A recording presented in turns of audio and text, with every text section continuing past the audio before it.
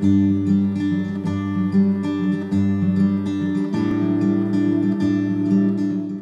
morning, everyone. John Poniker with Mohave Valley Daily News, and this is your daily dose for Thursday, October 29th.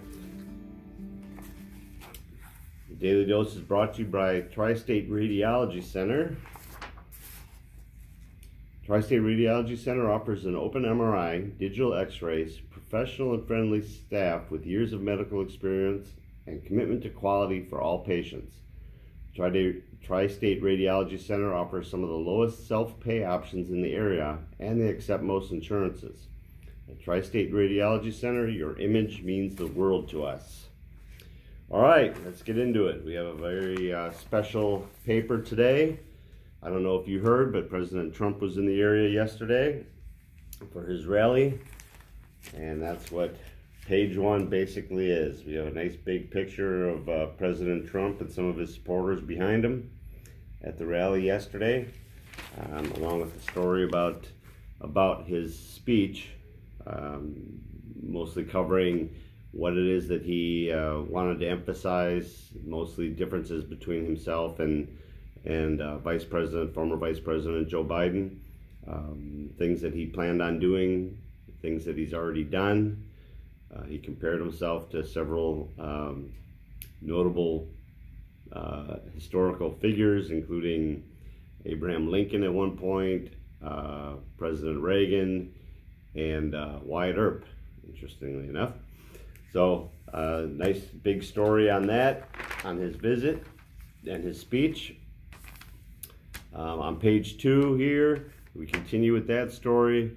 We also, during the middle of the speech, there was a F-16 jet flew over, and there was some pomp and circumstances to that.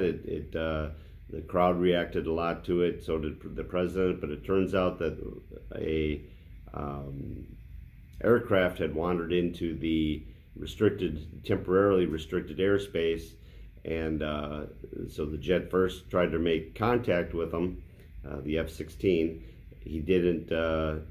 They were unable to contact the pilot, so they fired off a flare. You see that there's a picture of the result of the flare there. You can also, down in the bottom, you can see the private aircraft that had strayed into the area there.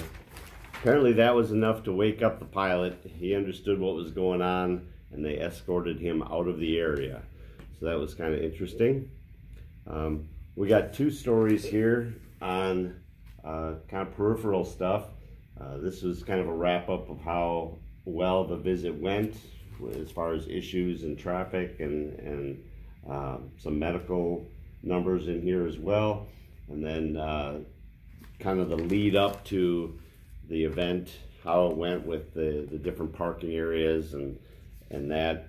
There's a lot of quotes in here from locals and people that had traveled here from other areas to catch the president.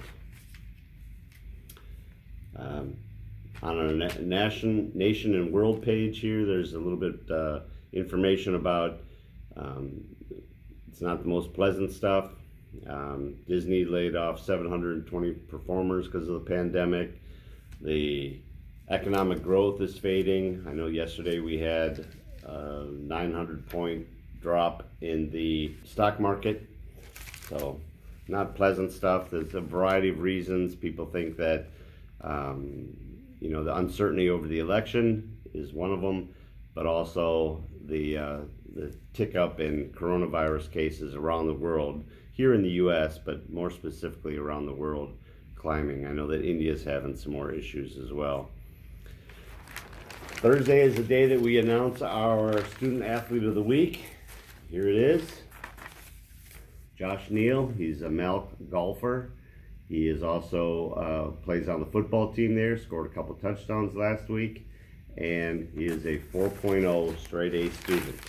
So congratulations to Josh. That's our Findlay Student Athlete of the Week. In our B section today is a pullout section that the whole section is basically Trump's visit. We have a pile of pictures in here. We have quotes in here. It's supposed to be a collector's edition So you can keep this and hold on to it. It's on a little bit higher quality paper as well, costs a little bit more money. You see there's a nice shot of Air Force One coming in, along with President Trump in his Make America Great hat, and a little rundown of the history of it and how this happened. But as you go through it, you see there's pictures and quotes all throughout the section. Pictures of the crowds, and there's a nice picture of President Trump coming up. You see Dana White from the UFC is there. His McElhaney is there. You got these YouTube guys that follow him around. They're there. So it was a historic day for sure. A little chilly this morning when we came in. We got cold mornings and nice afternoons, so it's supposed to be up into the 80s again today. Keep climbing until I guess Sunday. By Sunday it's supposed to be in the high 80s, and that'll be nice. Daily Dose, again brought to you by Tri-State Radiology Center, where they offer same or next day appointments, and they accept most insurances including Medi-Cal.